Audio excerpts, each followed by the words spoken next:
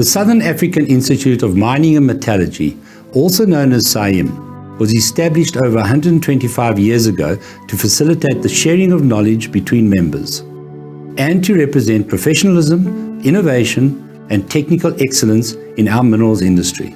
The industry has been experiencing reduced outputs, increasing costs, and volatile markets. It is operating in an environment impacted by the fourth industrial revolution, globalization, and continuously changing societal views on climate change, clean energy imperatives, and increasing environmental, social, and governance requirements. Innovation, technical excellence, and the development of professionals with new knowledge and skills are a national and global imperative if the industry is to remain productive and competitive in today's world. SAIMM is responding by expanding its sphere of influence, both geographically and in terms of benefits to members, the mining industry, and our broader society. This will make it easier to contribute to good corporate citizenship and transformative social investment. These are imperatives that require multi-stakeholder dialogue through platforms that the Institute can offer as an independent professional body. SAIMM is able to showcase technical innovation, research, and development. It creates platforms to solve industry problems, disseminate knowledge, and provides opportunities for continuous professional development of our members. The Institute contributes to professional standards for the minerals industry in Southern Africa and the world through our global reach and alliances. SAIMM is reaching out to new professionals and new organizations to grow with the times. We are particularly interested in creating partnerships that can deliver quantifiable benefits to both companies and their employees. This could involve tailor-made membership packages for employees and company-specific offerings. SAIMM, the leading professional institute for the Southern African minerals industry.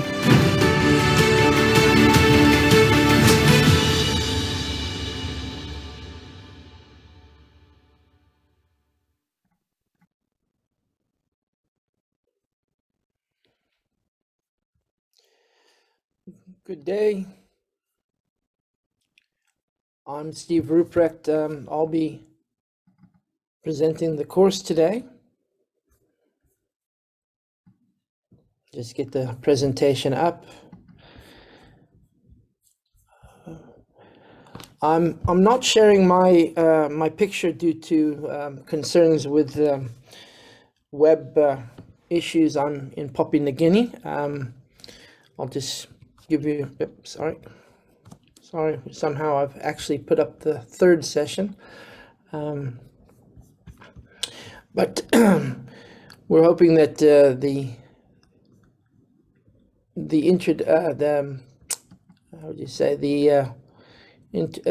Wi-Fi will hold out. We won't have problems with it. I'll just get to the right slide. There we go.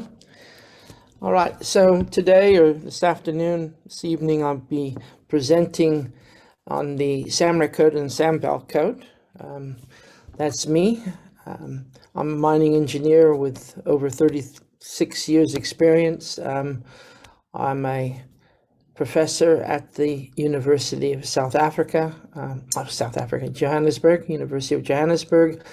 I'm an honorary lifetime member of the SAIMM Council, which you have seen. And as you can see, I've done a lot of work in mineral reserve estimations and valuations, compilations of competent persons reports, NI 43-101s. I've been doing that for since about 2003. I've been involved with the SAMREC committee in various ways since 2010. And yeah, so for the next couple of hours, the idea is just to share, the basics of the SAMREC reporting code, the SAMVAL reporting code.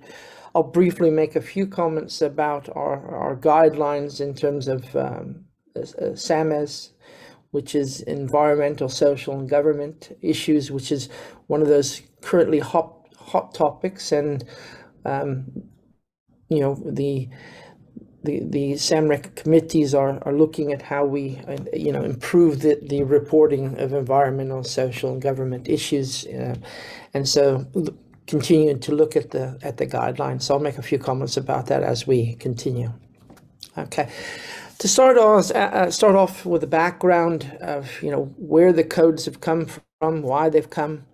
If we go back, and I think one would understand that there's been fraud and in the mining industry, even way back in the gold rush of California and the silver mines of Nevada, and, you know, throughout the world there has been concerns about you know, that you know, people are being encountering fraud, and even back in the 1400s. Comments were made that, you know, buyer beware, and you must test the ground before buying it, and things like that. But if we move to modern time, background, the Poseidon nickel in 1969 in Australia, Western Australia, there was a company, Poseidon Nickel, that, as you can see on the right-hand side, it started and it was listed and people invested on it, and you can see that the shares started at 80 cents to the Australian dollar, went up as high as $280. So from basically $1 to $280 at its peak. And in February 1970, that's, you know, it reached that when it started production. But as soon as it started production, it started to run into problems. The extraction costs were higher than expected, and, you know, the grade much lower than originally thought. And the problem there was the original grade estimations were based on very limited sampling.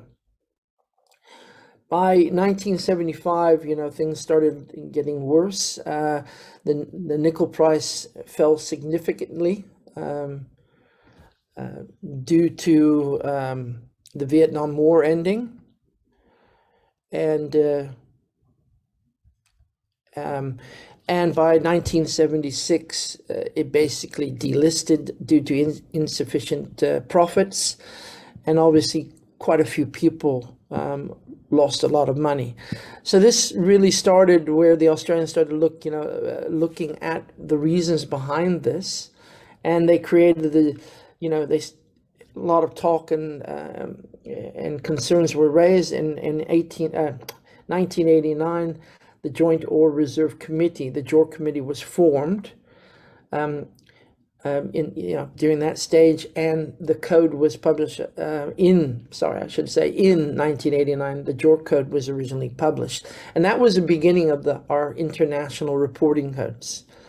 And the key thing, very much like the SAMREC code, the JORC code is enforced by the ASX. If we move further ahead, we see in the 1990s, BRIEX came along, and a lot of us have heard about BRIEX.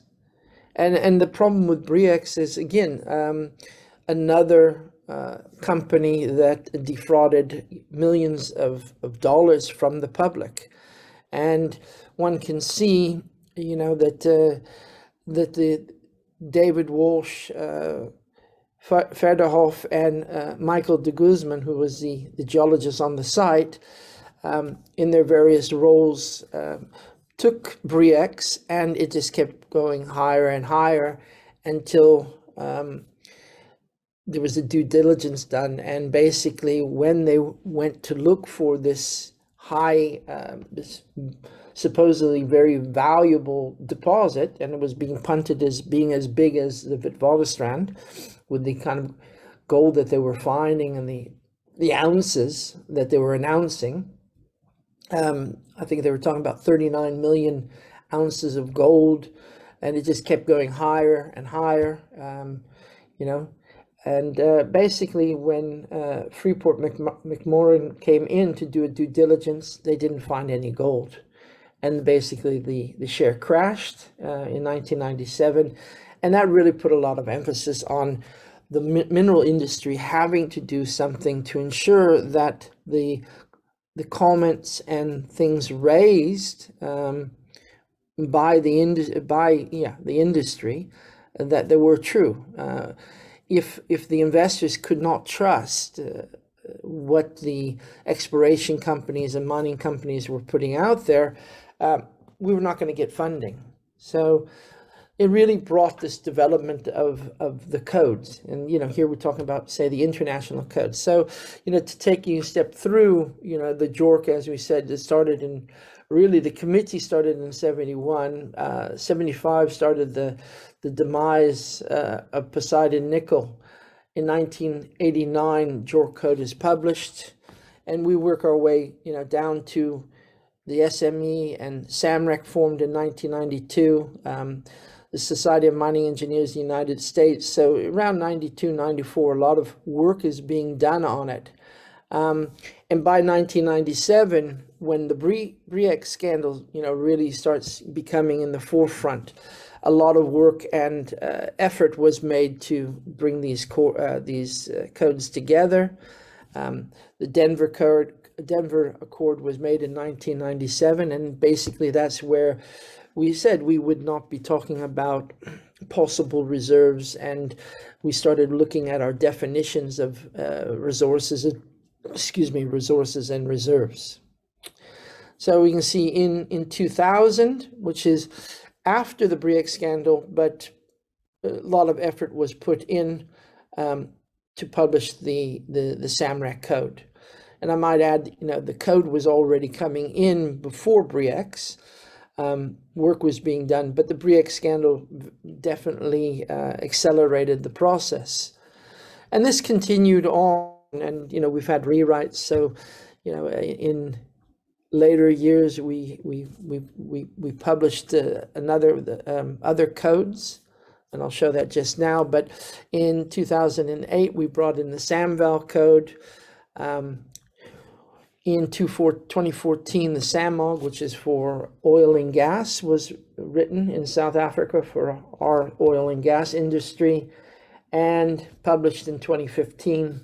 And in 2016, we basically started the rewrite for the SAMREC code, the SAMCODES. We updated them in 2016, and in 2016 we also published the SAMMES guideline. So that, like I say, is for the environmental, social, and government reporting as a guideline. And like I say, we are looking at updating it and making use of it more. It's a guideline. It's not part of the code, but in terms of our competent persons reports, it's being implemented and compiled with our CPRs. So along with the SAMREC and SAMVAL work, we often will bring in the SAMEGS report. Okay. If we talk about CRISCO, which CRISCO is our overreaching organization that looks after all the codes. It's an NGO, so it represents all the organizations that are responsible for developing the mineral reporting codes and the guidelines for public reporting purposes. We meet annually, and as you can see on the map, there's 14 members, each with their own national reporting code. And they meet on an annual basis and look at issues and upcoming issues. They'll review the definitions. And for instance, we have a committee now involved looking at how we do, reporting of environmental, social, and government issues and improving upon that. So you'll find that also we've got other countries coming into it. Over time, we've got China, Mozambique, Argentina, Bolivia, Philippines, Azerbaijan, all in the pipeline of joining. And you'll see that about 80% of the listed companies worldwide will be reporting under one of these codes. So it's, quite important.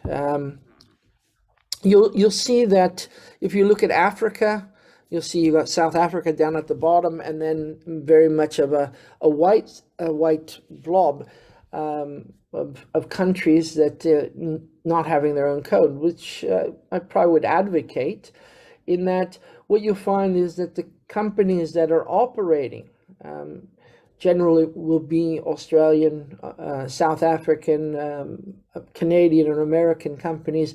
And you'll find that while working in the Ivory Coast or Ghana or wherever, they will be using generally one of the three codes, usually either the Canadian SAIMM or an NI 43101 code, or they'll use a SAMREC code, or they'll use a JORC. That tends to be what you'll find that when you go out. So, for instance, last month I was doing a due diligence in the DRC.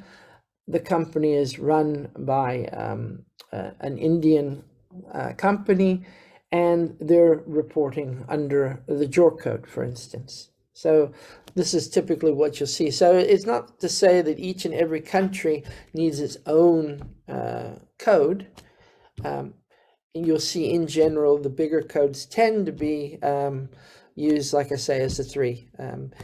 And probably important to highlight that if any of the companies are listed in the United States, they're responsible now to report under what they call a TRS, a technical report summary, which also has a document similar to Crisco and has undertaken a lot of Crisco's definitions, but also requirements required by the United States in reporting.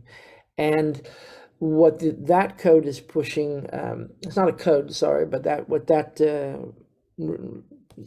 requirement for the United States is a report, a technical report that talks in very much in plain English or simple English, so that an investor who's maybe not a geologist or a mining engineer or metallurgist can understand the simple English. And it's really about providing information to the potential investor, and even to the point where they may be asking you to provide more information than normal, but laying the foundation of providing good communication, all for the benefit of the investor, and to protect the investor from any fraudulent activities. Or it's not always fraudulent, just perhaps not abiding by the rules and doing things as well as one should. So these things are put in place to ensure that we do our work proper and protect the investors, that they're not losing money.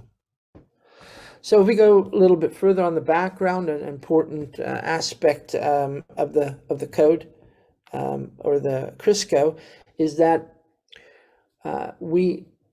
over time, the objective has been to standardize terminology and definitions internationally. And the key thing here is that we have 15 standard definitions that no matter where I am in the world, if we say what a public report is, a public report will mean the same no matter, if you're in the United States or in Australia or in South Africa. And the same goes with the definition of a competent person. We highlight that in North America, they use the term qualified person, but basically it's the same thing. Modifying factors, which you can see at the bottom of this table, shows here mining, processing, metallurgical, economic, marketing, legal, environmental, infrastructure, social, and government. So that down there is what we would call the modifying factors. We use that to, and we'll talk about it later, but we use that basically to convert a resource to a reserve. We talk about exploration targets and results. So when you, in the book, under exploration results, we talk about what is an exploration target, what is an exploration results, and that'll mean the same. And then, the definitions: mineral resource, the inferred, indicated, and measured resource. What does that mean? What are those definitions? And then we talk about mineral reserves, probable and proved.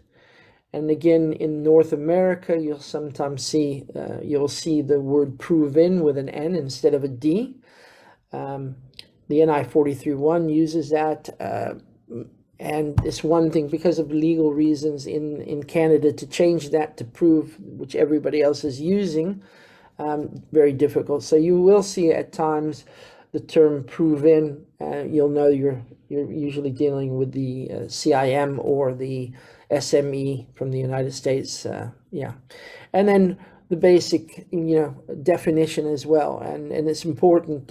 What is a scoping study? That we understand what it is. What is a pre-feasibility study, and what is a feasibility study? They have all the same definitions.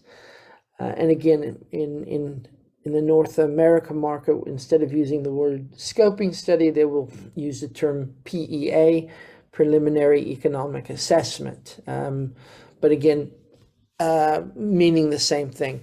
And this becomes important in that, in order to declare a reserve, you have had to have done at least a pre-feasibility study or a feasibility study, and a scoping study is not good enough. It's not enough confidence in the work to declare a reserve. But one of the things we have seen is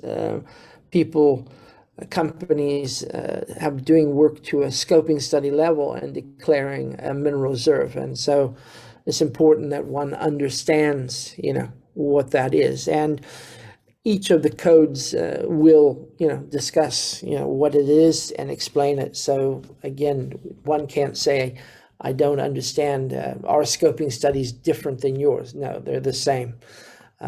Often it's just companies either misunderstanding the code, or competent persons misunderstanding the code, or, to be honest, taking the chance and declaring a reserve without having done enough technical work. So, if we talk about, background and enforcement and how we make sure things are being used, obviously, in South Africa, it's driven by the JSC, and like I say, the Americans have theirs, the TRS report for if a company is listed in the United States, and Australia has the ASX. So we have in our listing rules, if we're putting out a new IPO, there's a competent persons report. And under special conditions, transactions, you might have to put in a new CPR. Otherwise, we also have, from our listing point of view, our annual reports, where under Section 12 of the JSC, there's certain rules on how we do ongoing reporting. What we need to tell, explain to the investor or potential investor. I think we'll talk about that a little bit more detail. The key thing as well, to be a competent person, you must be with an organization or body that has a code of ethics and a disciplinary committee. And the key thing there is that one must be able to, if you have a problem or a complaint, that you have a body to list your complaint, and they can investigate it. So, like if we talk about professional bodies,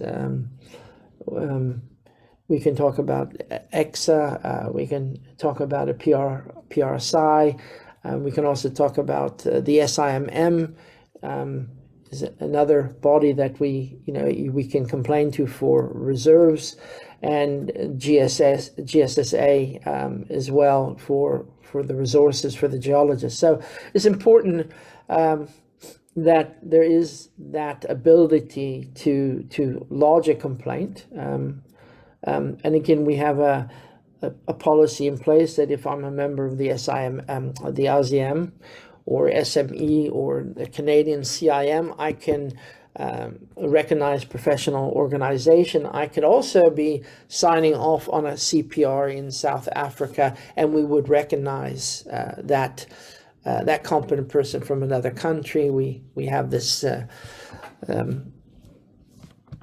policy in place that we understand it.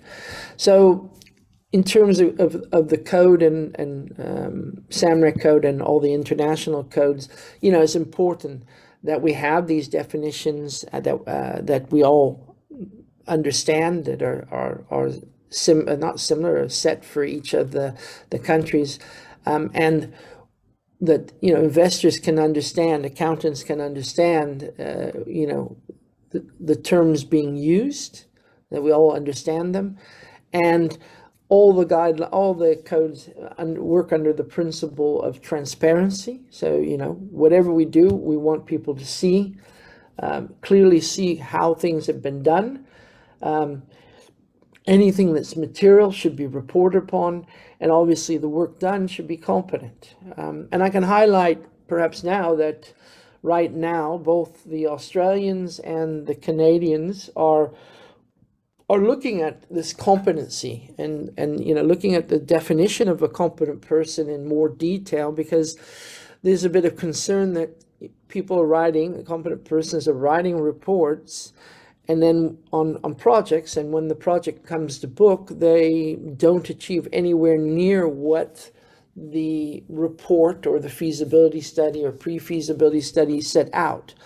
Now, one can argue some of this is the company as well, an issue with the quality of work or the assumptions being used. But looking, the Australians, the Canadians are looking at, how much should the competent person be looking and ensuring that they've investigated enough to ensure that that these assumptions aren't wrong. Because again, people are using these reports to invest money. And, as you know, investors don't like losing money. And we know that sometimes when we're doing our feasibilities, our pre-feasibilities, sometimes we're a bit optimistic in our assumptions for different reasons. But again, it is something that's being looked at. And so we may see a little bit more interest in what a competent person is and how you determine if you're competent in that field or not. Right now, it's up to you to defend whether you are competent with your peers. But again, there might be a little bit more work on that coming, or emphasis placed on that, because of the number of projects that are not achieving what they promised.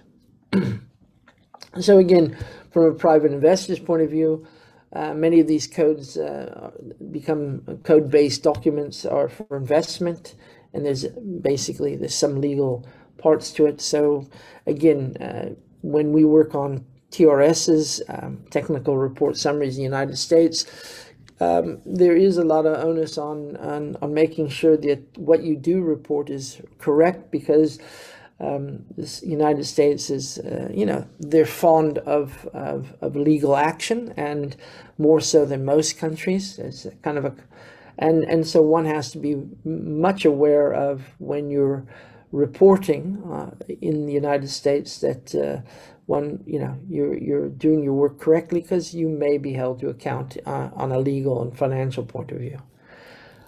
So beware of that. We have other, state permitting bodies. So often, for our mining rights, we're supposed to have a pre-feasibility study level documentation done, which means, we should be at the reserve basis. we know that that doesn't always happen. Sometimes at scoping study levels. But again, if you haven't done the work correct, your permitting might be based on incorrect work, and you could find problems later on that you said your stockpiles would be one size and now they're a lot larger, and you could run into problems with that. So it's important that the work that we do for other things like mining rights and that, the work that we do is good as well. I've talked about the annual reporting basis. Again, there are requirements, and you have to use Section 12 of the JSC to ensure that you report properly.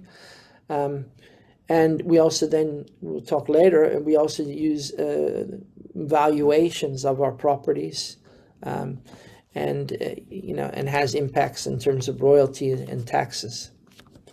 If I look at the background to the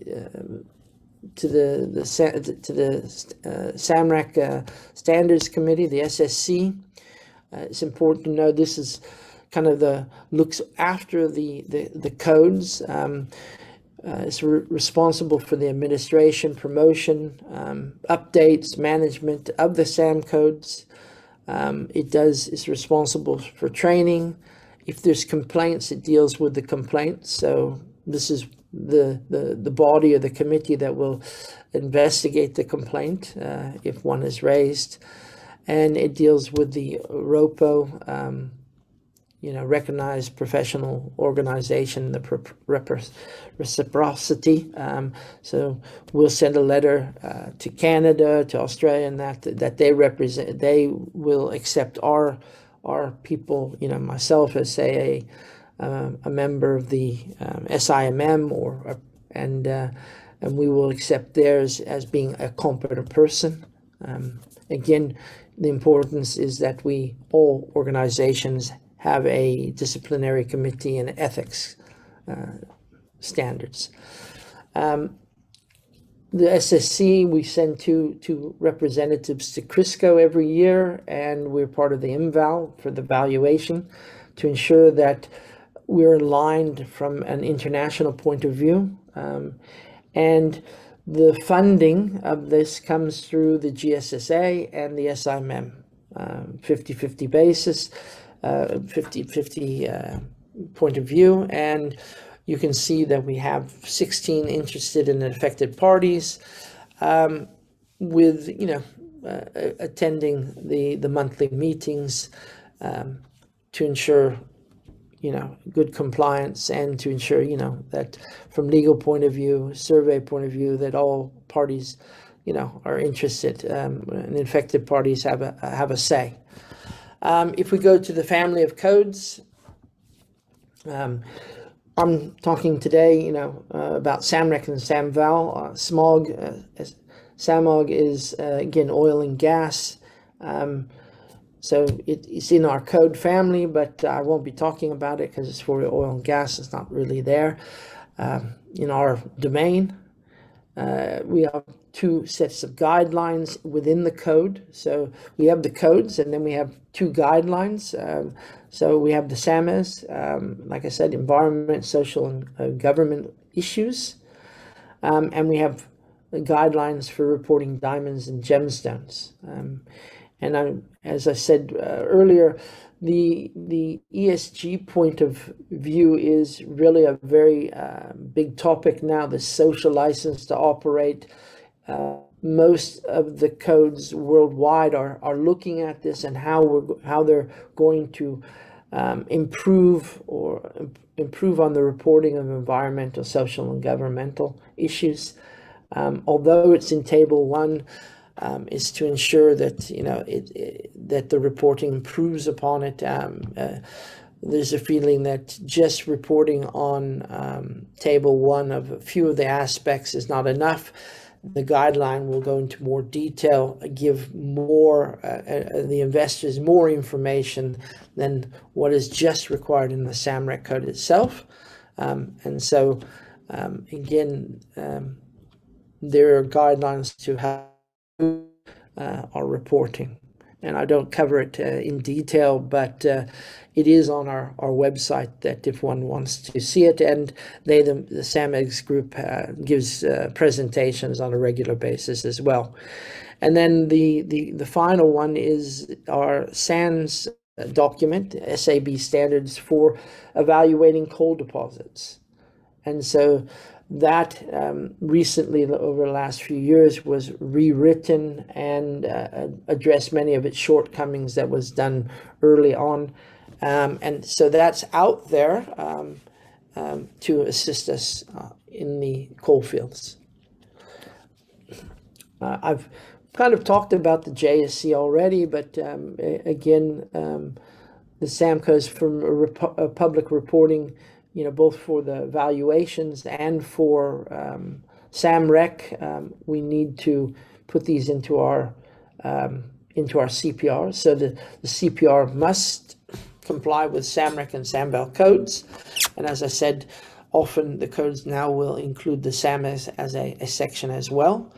And key is that the executive summary should be include a brief discussion of all the key modifying factors and all the key inputs that one would require. There must be include a section on risk, and I kind of highlight these because some of these things are missed at times. And then at the back of the SAMREC, we have Table 1 compliance.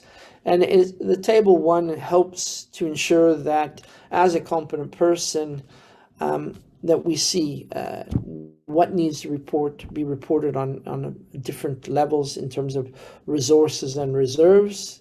And we have these same tables at the back of the SAMVAL code. Again, highlighting these are the things we must talk about. And as of 2016, we talk about on an if not, why not basis. So you need to explain, even if you haven't done it, why you haven't done it or why it's not included. So, you know, the days are gone where you could just not talk about a subject and ignore it. Now you're required. So when the JSC and the readers panel starts looking at reviewing a CPR, they check, have you mentioned this, have you mentioned that, and if not, it's sent back to you. So the JSC reader panel, again, it's to ensure that that CPRs that are for listing or other uses of the JSC, that they comply with the codes, with the SAMREC code and the SAMVAL code. It's not there, I think the key is one must understand, it's not there to validate that the work that has been done is correct or not. That's still up to the competent persons to ensure that they do it right. But it's to ensure that, again, that you know, that all comments have been done. And usually when we do these reviews, there'll be, you know, depending on the quality of the CPR, a few comments to quite a few comments that need to be rectified. So it's one of the things that the other bodies look at and think that we've got right. It's something that South Africa does that the others don't do. And it does improve our reporting. The other thing that the JSC readers panel, and it's for solid minerals and oil and gas, we also look at the integrated reports, our annual reports. And over the last probably 5 to 6 years, there's been a huge improvement in the annual reports. You know, seeing companies, at times some companies incorrectly using incorrect words and things like that, or not including enough information in the annual report. So by the review committees or the JSC readers panel doing these reviews, it's made quite an improvement in this area. The readers panel is selected, you know, on a semi-permanent table of people that are well versed in valuations and resource estimations and reserves estimations. We've addressed that we need to previously we didn't have ESG people on board, so we've addressed that as well to ensure that our reporting is improved upon. And it's quite stringent rules in that you have a turnaround time of 14 days for the first review and 7 days for the other reviews that are being done. Sometimes it might take 2 or 3 times for it to go through. Important to know, the JSE reader panel looks at, whether there's any conflict of interest, there's confidential issues. The readers do get paid a fee to do it, but it's, short hours. It's not like they're doing days of work, but more like a day or two type of thing. But again, it makes a very good improvement of our reporting since we've been using the panels. So as I highlighted before, the SAMREC code was first formed in 1994. First edition came out in 2000, and I've kept my original copies. And if you go back and you look at 2000, the first issue, and when it was first incorporated into the JSC in section 12, and you compare to where we are in the 2016 version, we've moved a long way. We've made corrections. If you go back and look at an inferred definition of an inferred category and what it looks like now, it's been modified. So it's not perfect by any means, but again, the code is a guideline of the minimum standards one would apply. And some companies do better than others. But as a general comment from my point of view, my personal point of view, is we have seen that that the large mining companies and on the individual mines, not all the competent people that are there are as familiar with the code as perhaps they should be. So there is that area of always improving in terms of tutoring and mentoring from the well-experienced at the mines to the young up-and-coming.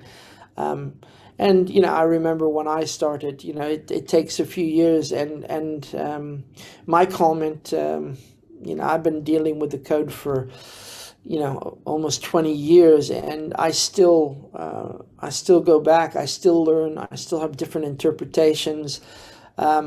I think I'm well versed on the code, and yet I would say I still every now and then go, oh, I didn't know that, and so it's a never ending process about learning, and that would be my comments. Why do we want the code?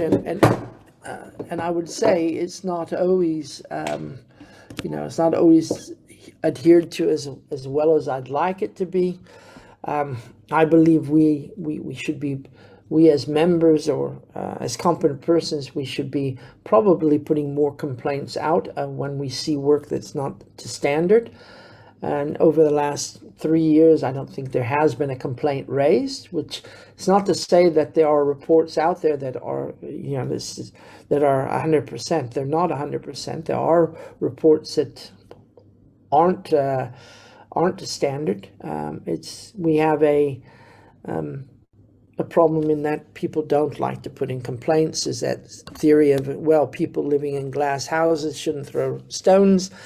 But we must remember that, if we don't monitor our own, then other people will take over that role, and then we'll be complaining about that. So anyway, if we move on about the benefits, he promotes best practice, accountability. The competent person is held accountable.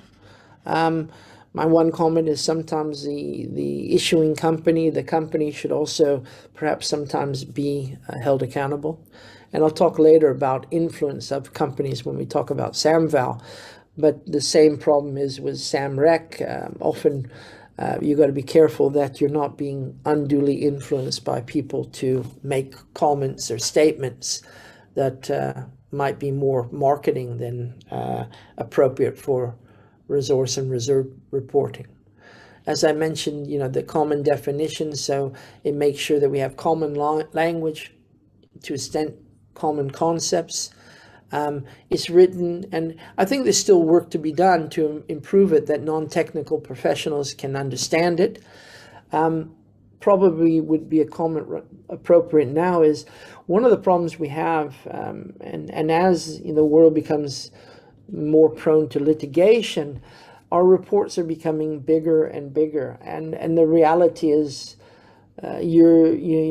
most people will probably only maybe read the executive summary or look at sections that they're familiar with, but the odds of someone reading the whole CPR nowadays is, they can be 400 pages. We had one recently over 1,000 pages long. I mean, it's no small book. It's a big book. I think the comment is when you run into problems, that's when people will go into the CPR in detail and look, okay, what did you say about that? So again, at the end, the CPR is the go-to about the project. But the readability is starting to become very difficult. And because of that, some of our terminology, if you're not a mining person, you're not going to understand it. And in certain aspects, even as a mining engineer, you might not understand all the things written by the geologist or the metallurgist. So it's something to be aware of, and we need to, I think, address that going forward. It is a basis for valuation. We can use it for comparative transactions and projects and things like that. I know as a mining engineer, I'll often refer to certain either CPRs or NI 43-1s that might provide some information to assist me with other projects.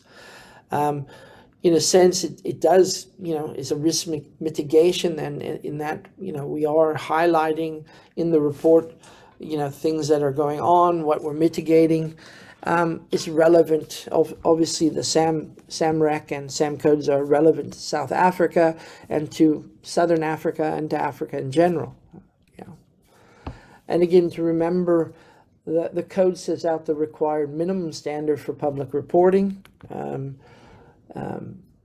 of exploration results, mineral resources, and mineral reserves. We say in South Africa, but remembering that it's a South African code, but it can be applied elsewhere.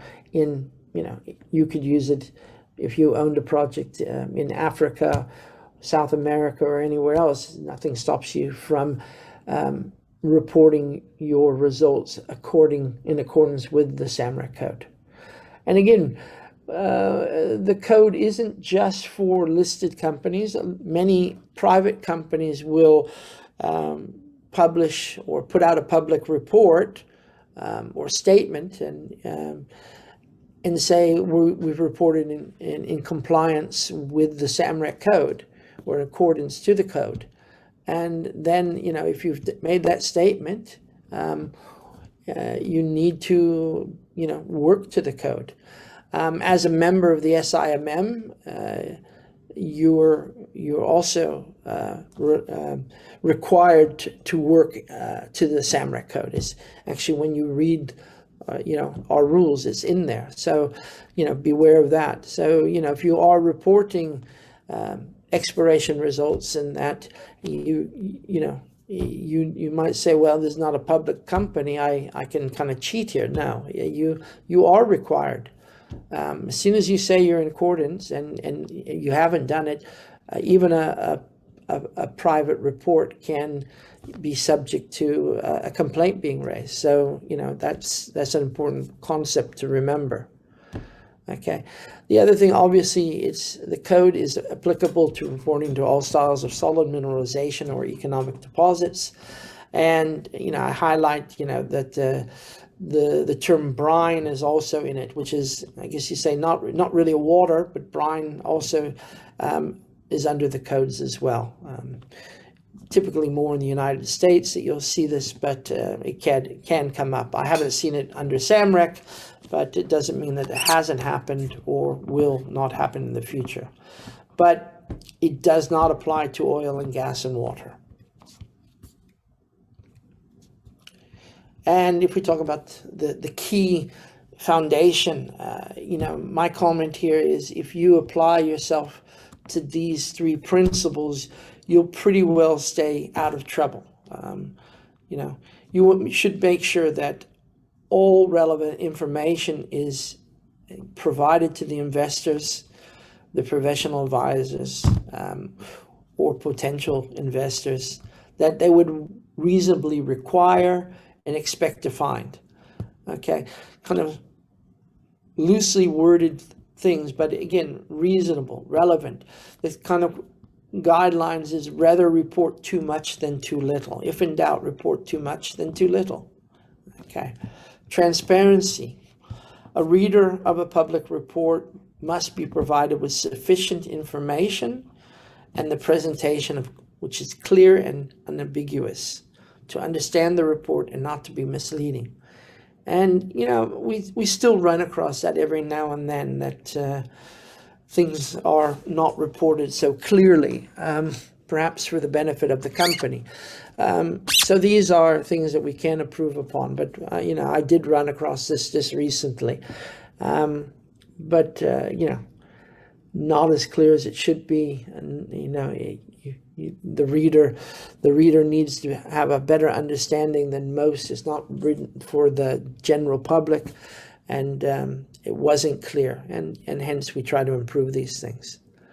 The competency, again, it must be done by qualified and experienced persons, and even now, as I mentioned about the Canadians and Australians, discussions are had, whether we say you need 5 years relevant experience. I don't think they'll change that, but one must make sure it's relevant experience. One of my comments that I sometimes see geologists that maybe have a GDE, maybe not, signing off on reserves, and I've seen what I would say professional mining engineers signing off on resources. And I would say, that's what the Canadians and the Australians are kind of complaining about as well. Are you really competent? As a mining engineer, I might know a lot about reporting, especially with the CPRs, about what you need to report from the mineral resource point of view. But that does not make me competent or qualified.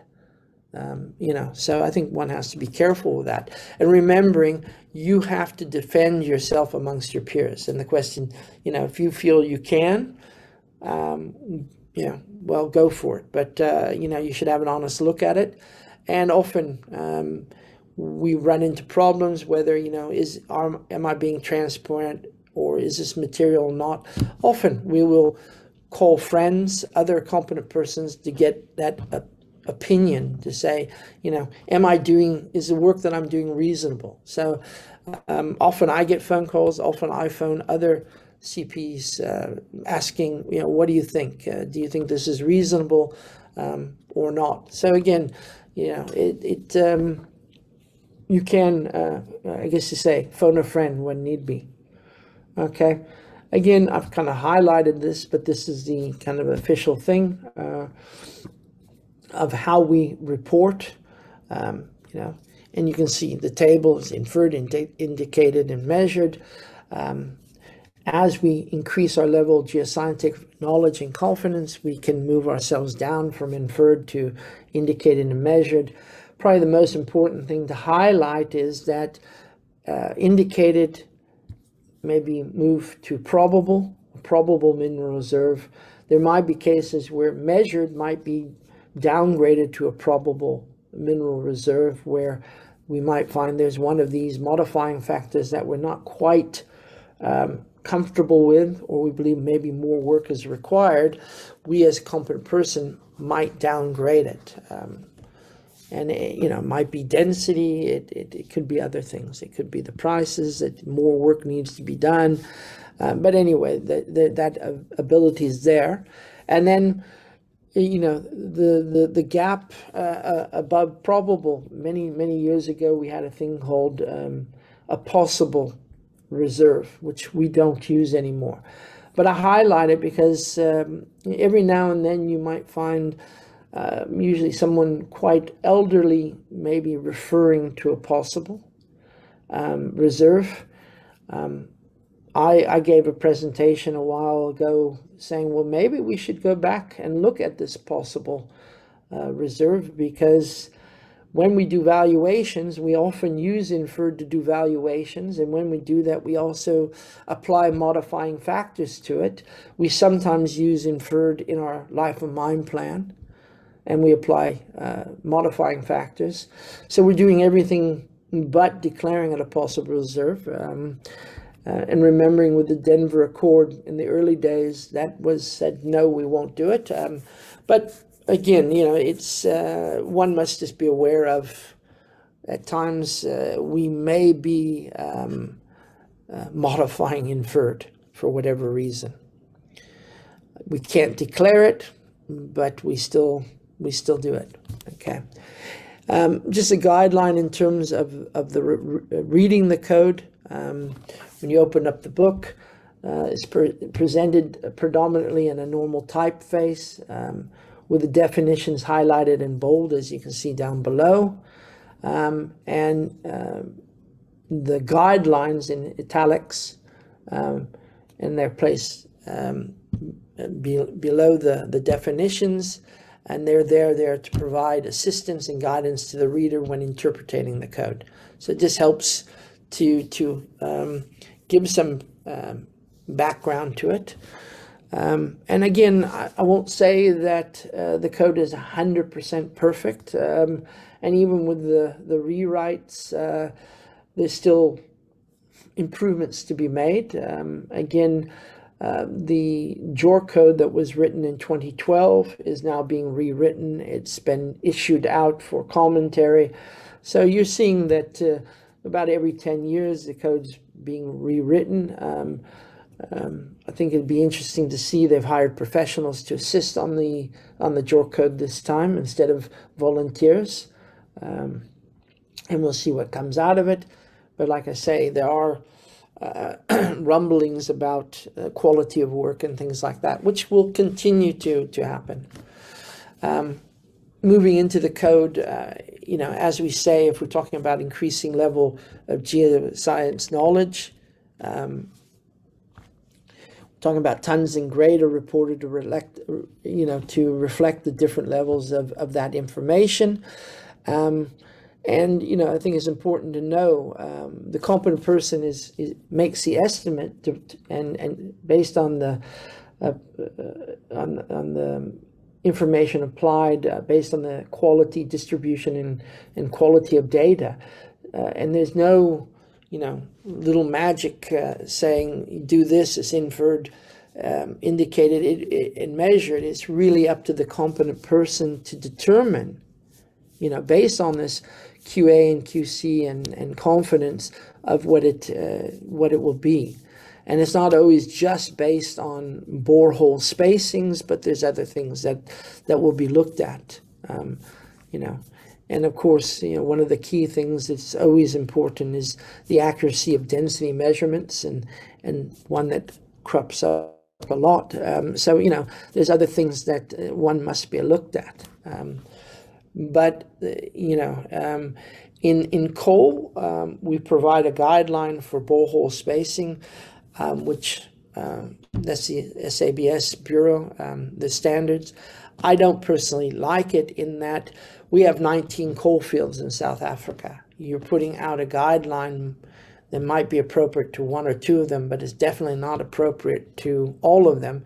And often competent persons will say, well, the code says this, therefore I'll use it, and one must be careful about that. Ultimately, the competent person is responsible for this. But you got to be careful you're not being pushed to by the manager or the person paying your salary to stretch the limits. And I'll show later when we get into examples, cases where measured, improved with more drilling disappeared, which in my mind is not right. Exploration results. The important thing, exploration reports results are important in many operations. When we're first starting, we will report made known, our results or what we're going to do, or our exploration targets, as a matter of obtaining funding at times to assist in our sampling, our drilling, our trenching, and all those geological things we do. So we need these exploration results to support the industry, but people doing this must be well aware of exploration results do not show reasonable prospects of eventual economic extraction. They're not resources, they're pre-resources.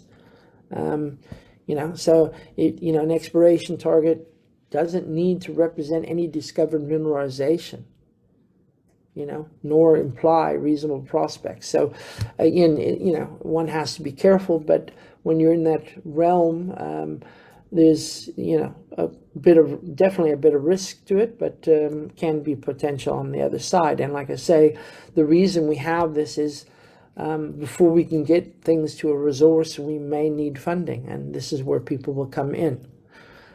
What's important, though, that it must be balanced reporting. And if we're reporting for exploration targets, then we have to report it as a range.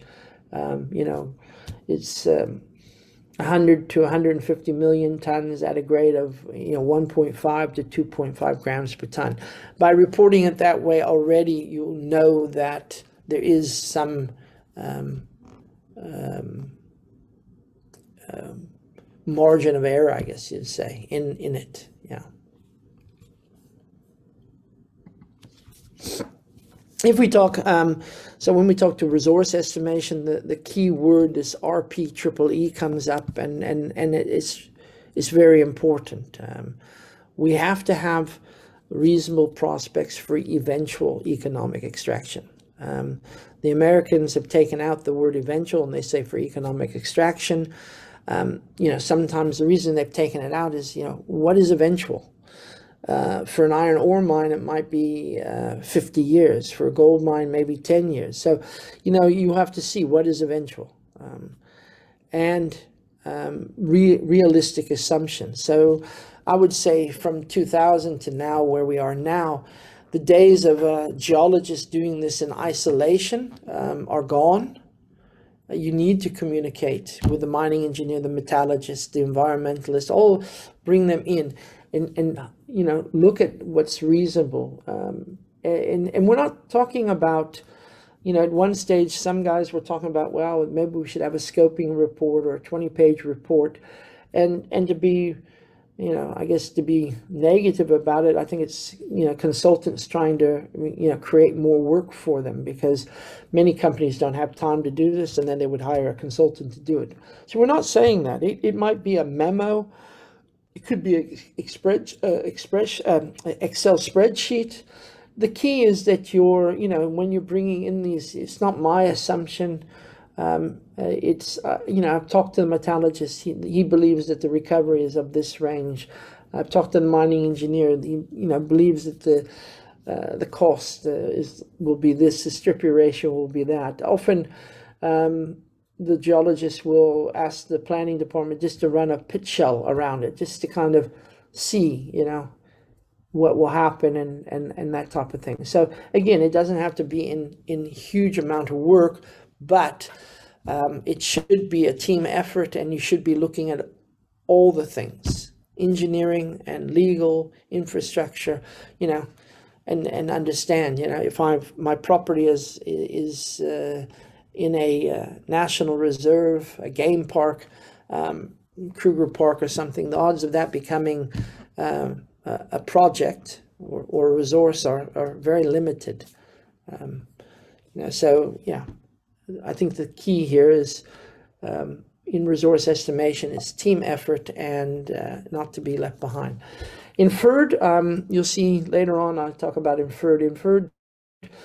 Inferred is one of those, for me, as my pet peeve. It's it is often abused.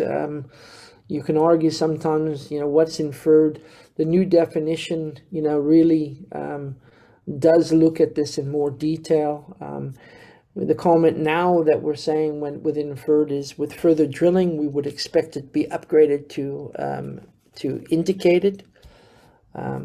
So yet, even so, there's no guarantee. So one must understand that. Inferred is geological evidence and sampling assumed but not verified geologically or through grade continuity. Okay, so there is that or aspect. There is some area of work to be done. So as long as one understands that this information is limited, it might be on outcrops, trenches, pits, workings, some drill holes, but it's limited information. There's some uncertainty to it. I think you'll be fine. And as long as when you're, as resource people, we don't overstate our inferred. And there have been situations where people have been very generous with the inferred point of view. Yeah. So remember that. Key on this one is really to say inferred mineral resources cannot be converted to mineral reserves and must not be stated as part of a mineral reserve. So that's really one of the key basics of it. Okay.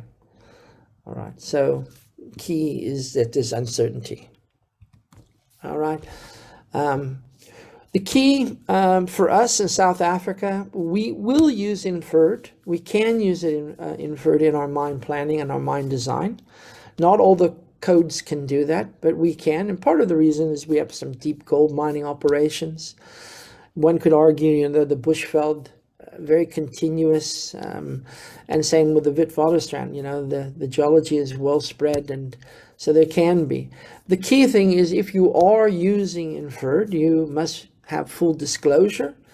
And when we do our planning, we should be showing our results with and without the inferred. So if I run my financial model, I'll compare the results of my mine plan financial model with inferred in it and without inferred. Then the reader or the investor can see how sensitive you are to the inferred category. I sometimes laugh because, often you'll see when you get to inferred, the grade is usually a little bit better. And, so again, be careful how we use inferred, and knowing that, often we don't expect all of inferred maybe to be, although we say with further drilling, inferred should go to indicated. Maybe not all of it does, so we do see that. So indicated, important part about indicated, you might say the locations, the boreholes are spaced, are too widely spaced for geological or grade continuity, but are spaced enough for us to assume continuity. We have enough confidence in indicated that we can do mine planning on it. Inferred, although we might do mine planning on it, it's really, our confidence, we say, is not enough confidence in inferred to do mine planning. And therefore, because of that lack of confidence, we can't call it a reserve. But in the indicated, we have enough confidence now that we can call it to a probable reserve. Often you'll see large open pit mines that are operating for years, maybe only drill to indicated, and not take it to measured anymore, due to the experience that they have with the deposit. But it's enough for a reserve, and therefore one can do financial modeling and things like that. So we have sufficient confidence for mine design, mine planning, and economic studies. So we can apply this economic viability. What you have to watch out for, like I mentioned before, is some companies taking scoping level work and saying that it's done to enough level to do mine design and economic studies, and it's not the case. And in one case, you know, the company had to withdraw their reserve declaration on a company because they applied scoping study levels. So measured, obviously, this is, you know, very important in especially new projects where the banks might, people loaning you money might require you to use this category or get to this category of measured and improved during the duration while you need to repay the bank or the loan, you know, for the first couple of years of the mine. You might want your resources and reserves to reflect measured and improved until payback period. But it's based on closely spaced boreholes or information enough to confirm geological and that's that key word, and grade continuity. Okay, and again, the specifics of drill density are not prescribed. It's a judgment of the, you know, of the competent person to do that. Okay. So we have high level of confidence and the highest that we can get. And again, I highlight, you know, there are examples where people have declared measured where maybe it wasn't. So again, doing the right things for the right reason. Okay. So you want to have no reasonable doubt that the tonnage and grade of the mineralization can be estimated to within close limits. And any variation within these limits would not materially affect the economics of extraction. So typically when we talk about materiality, we're talking about a 10% type of issue. And later on, when I talk about the examples, you'll see that in this case, instead of being an open cast section of the mine, it became underground, and it took, you know, a year off out of a 6-year life of mine, it took 1 year away. I would call that material. So maybe just keep that definition in mind when we get to that example.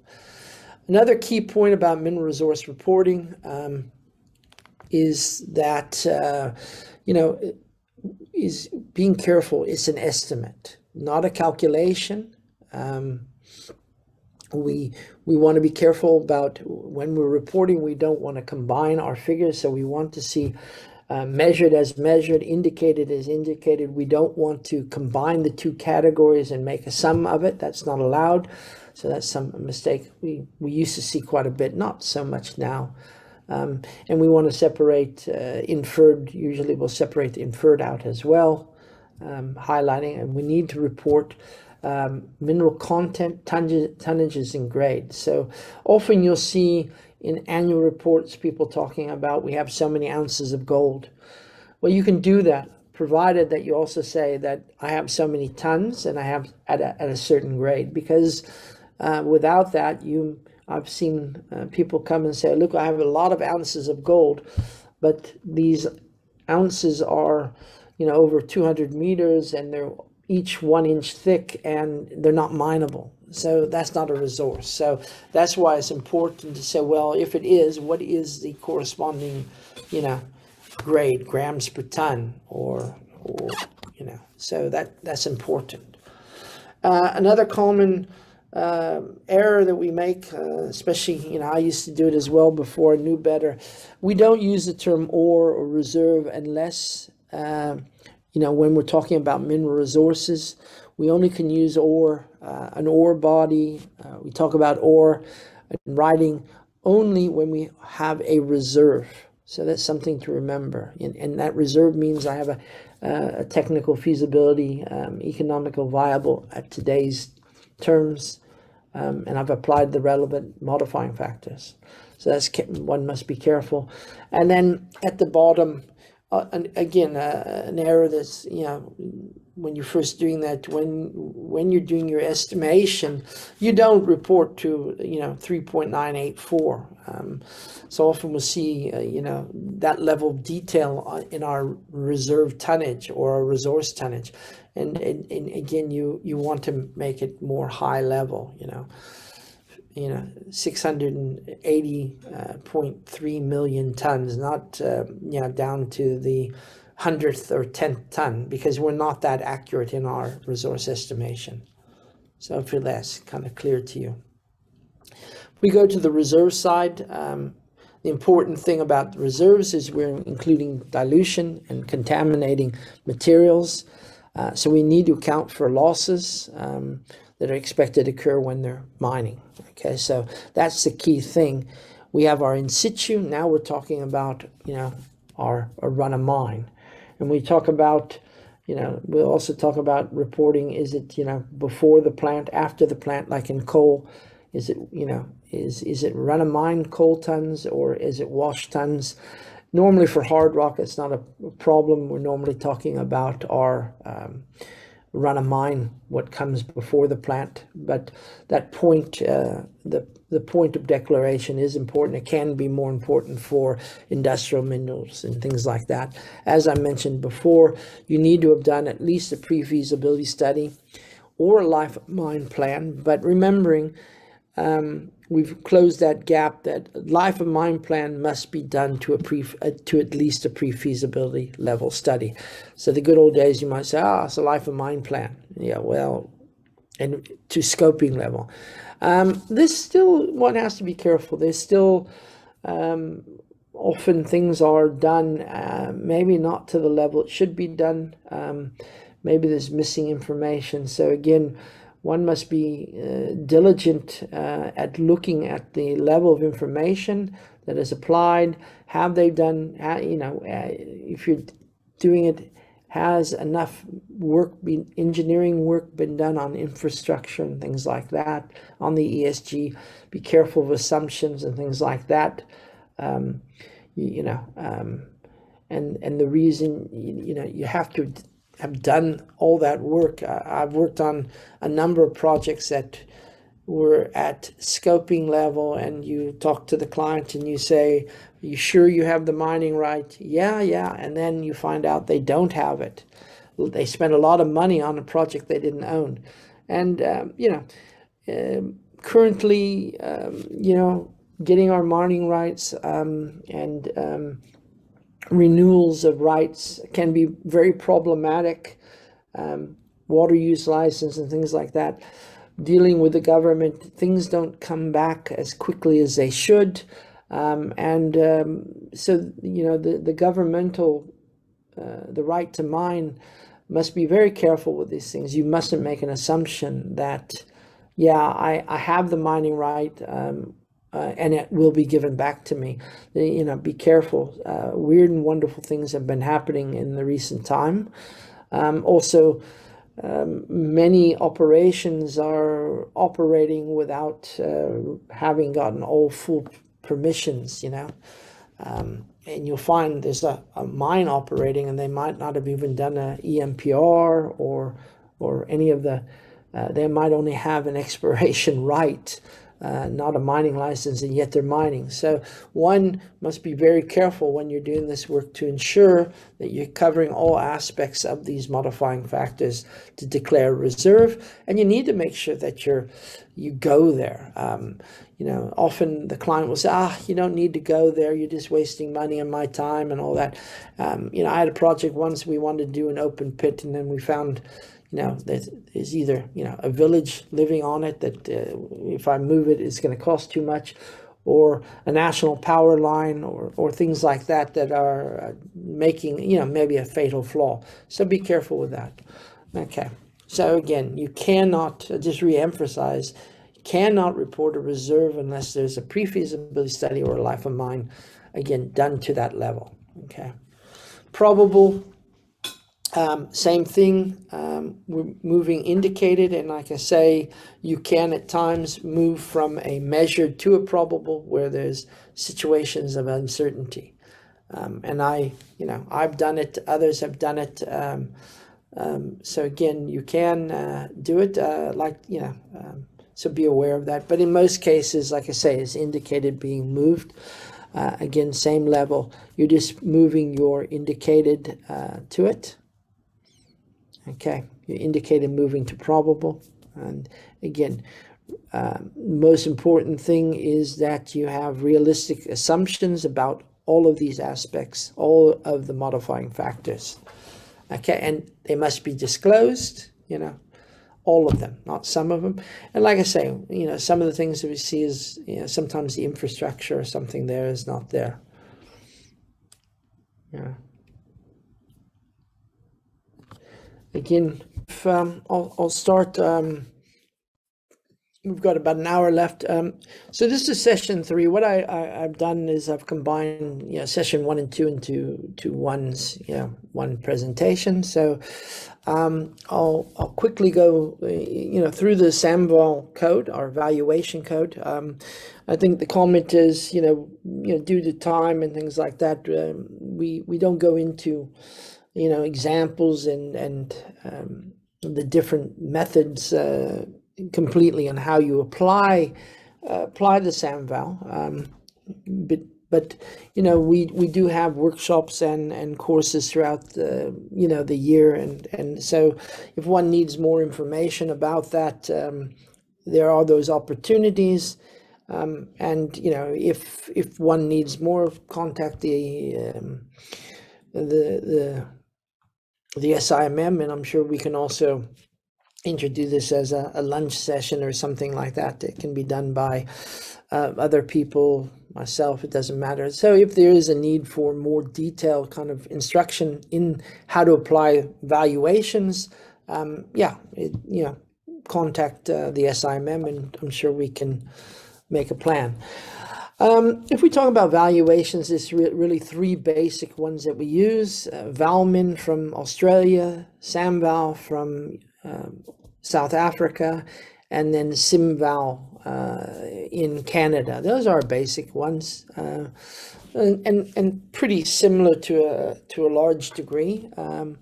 But today we'll talk about SAMVAL, and it's basically we're talking about a mineral asset that has which is any right to explore or mine or both that has been granted to the entity holding such property or the securities of such an entity.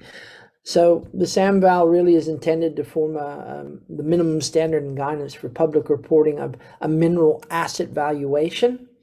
Again, through a competent valuator. So catch me if I say CP, I mean CV in this case. Has a similar principles: material, transparency, competency, which we covered, and then reasonableness. Is it reasonable? Now, that's already implied in the codes. This is now stated more so. And you might say, is my valuation unreasonable? Before one talks about evaluation and valuation, we're going to be talking about valuation. Often it gets confused. We also talk about mining engineers, we talk about evaluation with an E, and that's usually when we're talking about a technical report. We're looking, like a scoping study, risk study, we do the economics, those type of things. The valuation part is what we're putting a monetary value to the asset. So evaluation, I might say, in the scoping study or a feasibility study, I'll put all the technical aspects in, and I'll say, okay, we have an NPV of this and an IRR of that. The valuation, it might use a cash flow method, which is an NPV, but it also could use other things, a cost approach or a market approach, but we're definitely putting a value. We have a piece of property like a house, and we want to say, how much is this worth? And that's what we're really doing. Okay. So again, the valuation point, let's won't stick with that, but so just remembering, one is valuing, the other one is evaluating. And for the purpose of SAMVAL code, when do we want to do valuations? New stock exchange listings, raising debt, equity financing, investment decisions, might do for facilitating negotiations, mergers and acquisitions. It could be assessment of government charges, taxes, compensation. So you can read this, internal corporate reports, expert witness statements, as I mentioned, mergers, impairment calculations, accounting and financial reporting. So there's a whole host of them. And again, we talk about the principles. We've talked about reasonableness, but again, this is where, would another, but this is more, I think, also very tricky with CVs. Would another person come up with the same kind of valuation that you have? And it's very tricky. Valuations. I when I was younger, I stayed away from, because I always found that the clients are always unhappy, no matter what price you give them. They always want more, or you're trying to sell your house or your car. You think your car is worth $100,000, and the guy comes out and only wants to give you $60,000 for it. And so there's that expectation that you always have to deal with. And so when you're doing valuations, that is one of the hard things, is managing expectations. So you got to make sure whatever you've done, what you ever have done, does your material transparency and competency, but is it reasonable? Would another guy doing the same work come up with a comparable answer as you are? Are you far out? And you got to be careful, because every now and then these do crop up, and judgment is made upon you. And we've seen some property owned by the Guptas that would be an example where the valuation of the property came into dispute, came out into the public domain, so it's not so great. So maybe just as a rule, what do we mean by reasonable? Agreement, if not among all, at least among a substantial number of people. So often, again, you might phone a friend or friends just to get a consensus, and what I'm doing, does that sound appropriate? Is it right? And sometimes your colleague will tell you, well, think about this, think about that. What are you valuing? So, just on the right-hand side, typically, we've got tons, we've got grade, we got content, we got troy ounces, but, you can't go and just, this isn't, you can't just simply do boom, boom, boom. That's the value of the content. We have to look at what are the other aspects of it. How much does it take to extract it, to reclaim it. So all of these things have to be looked at, and there are ways of applying it. So one must be careful that just doing this simple calculation, that's the value of the content. But, have I covered, what about my recovery? What about the cost? Those type of things, How much will this project that maybe has 10 million tons, how much will it bring in? And that's what you're trying to valuing projects. Basically, you have three approaches, right? We've got a cost approach, market, and income. So, and later I'll show you the table. Cost approach is where, we're probably dealing more with maybe inferred exploration targets. We don't have a reserve for sure. So it's based a lot on the historical cost on exploration, and perhaps how we've added value through the geoscientific factorization. They sometimes call it a PAM. So, you've done work and you've found mineralization. How you've upgraded might be a multiplier that we apply. Okay. Market approach is very similar to looking at a house, where you're looking at other properties that are similar to yours that have been sold, like we would do in a housing market. But unlike housing, or property market, we don't have as many transactions. So we're looking at transactions. Sometimes it can be very easy. There's a lot of transactions, and you want to compare the market to the same market. I mean, if you're looking at open pit, you want to compare open pit gold. If you're looking at a mine, is it shallow or deep? So you want to compare, apple to an apple, or if we talk about a house, You know, I want to compare my 3-bedroom house with a swimming pool probably to another 3-bedroom house with a swimming pool. You don't want to compare it to a 1-bedroom house or a mansion, you know, so those things come into it. And then the income approach, which is probably the easiest out of all of them, in that you're just applying a cash flow.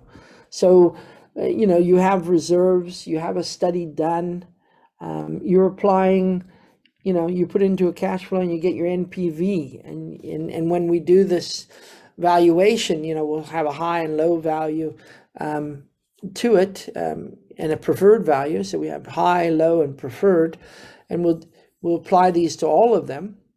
And in the SAMVAL case, we have to do 2 approaches as well, which is very important. So I always have to do the market approach, and depending on where I am on the curve, and I'll show that just now, I either will have to do a cash flow, like I say, value in use, or I'll have to do a cost approach. So, and as it says there, use more than one. So one of the things, the guiding principle that, you know, like to warn, especially when we're talking about introduction to it, is you got to be careful. So you're being paid by a company, and this is the same for even resources and reserves. You're being paid by a company to do a public report. You've got to be careful that you're not being unduly, you know, influenced by others. You know, you must report on this, you know, transparency and materiality, and be competent. You know, you must tell anything that might affect the public perception about the project or the value. You cannot omit it or misrepresent it. You can't try to sweeten it. And yet, at times, you might be unduly influenced by it. So we've got to remember that, you know, the code sets out the minimum requirements for reporting, you know, in terms of resources, reserves, and valuations. So if we talk about the methodologies of 3, the cash flow approach relies on value and use principles. So, you know, we're looking to find out what is our net present value, and, you know, we're going to use, what are we going to do? Indicative value by converting future cash flows. You know, this is a financial model to a single current value, or NPV really. And that becomes, you know, for this estimation of the market value, so the valuation, the present value shall be generated by using a discount rate derived from market conditions. So, you know, one of the $1 million questions is, you know, what discount rate are you going to use? You know, so these are things you have to explain, and it's up to you as evaluator how you're going to use it. You know, are you going to use WACA or how? So these are, you know, important aspects. Again, transparency and things like that. So just kind of from an income approach, discounted. These are the top things you're looking at. So obviously, you know, like I say, you're getting it usually from a feasibility study or a life of mine plan, where you have tonnage and grade and a mineral reserve. You might use some resources inferred that you're going to apply modifying factors to. You have your annual rate of production. So, you know, if you can picture yourself doing a cash flow model, you're going to look at revenue, you know, what gold price you're going to use, or what metal price you're going to use. Again, is it reasonable? Where did it come from? You need to explain all of that. You know, what's my saleable mineral commodity? And then, you know, what are my costs? What are my, you know, my mining and metallurgical and things like that? What kind of income taxes are going to be applied? What kind of, you know, to get to profits, you've got to remember you got royalties, capital expenditure, and, you know, we also got to remind we might have working capital to think about, and sustainable capital. You know, so often the, you know, sustainable capital might be left out. You got to make sure, are these things done appropriately? And then, you know, you end up getting your cash flow. So, without going into to great detail, it's that basic cash flow modeling. The market approach, like I said, if you think about market approach, it's really about a willing buyer, willing seller. Like I say, the easiest way to compare it is to a house or property, and what you're doing is you're looking at these transactions for similar type of mineral assets, done at an arm's length transaction. Again, willing buyer, willing seller, and we look at what are the values. But again, you have to compare, similar things. You can't compare selling a underground gold project and dollars per ounce and compare it to a surface mine. You want to have some similarity to it. Just like in property, you can't compare what a 3-bedroom house will cost in Johannesburg and maybe what will cost in Cape Town or Durban. So again, you got to be careful when you're doing transactions that might happen in Canada or Australia when you're trying to compare it to a project in South Africa. And just kind of comparable transactions is an example of some coal projects. That you'll see the kind of numbers being, this was what happened, how much was spent, and you can look at the resources and reserves, and later on you'll go back and work it out to perhaps dollars per ton or rand per ton type of number. But again, you'll see the status, operating, feasibility study, care and maintenance. So again, you want to look at, similar type of projects. Is if your project's in advanced exploration, you want to compare it to similar projects of advanced exploration. And the hardest part about this is you might find few transactions to work with, and then that's where it can be very difficult. And that's why becoming a valuator takes quite a bit of time and effort and mentoring. And then again, the last being the cost approach relies on historic and future amounts spent on a mineral asset. And again, as you've added value, you might have an enhancement on it. So, again, the principle that a buyer will pay no more for an asset than the cost to obtain an asset of equal utility, whether purchased or by construction. But the idea is, again, you might have added value by declaring inferred or an exploration result or inferred resources. So, as you have brought it up the value chain, you can find that you might use a multiplier. On the other side, you might have drilled out a whole piece of property and found nothing, and then unfortunately your multiplier is 0 because there's nothing there. So people aren't going to want to buy a block of a block of land with no mineralization on it. So again, the idea is, when you're selling this, you've added value. Maybe you need people to buy in, you need funding. So this would be an approach to kind of put a value to it.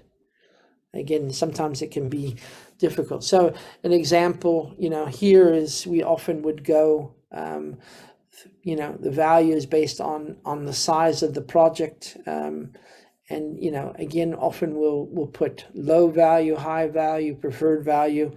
You have these transactions, and you'll kind of get an average, and you can kind of see, this is how we would get an example of for a valuation of a exploration project, or using the cost approach. And one has to, I've done these before where the client is very unhappy because at this time he didn't have resources, and because you're using area, you perhaps don't get the value that you want, and the way to do that, to improve upon that, is you do more exploration drilling, and then you can use your market transaction becomes more relevant, and then you can start comparing other projects, because what happens at this stage, you don't find too many projects and that are more exploration, and the price that you receive is usually lower than if you bring it up the value chain and have inferred or indicated or even measured resources. So as I said before, and repeated, you got to be careful that your work is not unduly influenced, and that you've made adequate disclosure. People have to understand, how did you get to your discount rate? What assumptions have you made, and that type of thing. Why have you applied enhancement, modifying factor, things like that.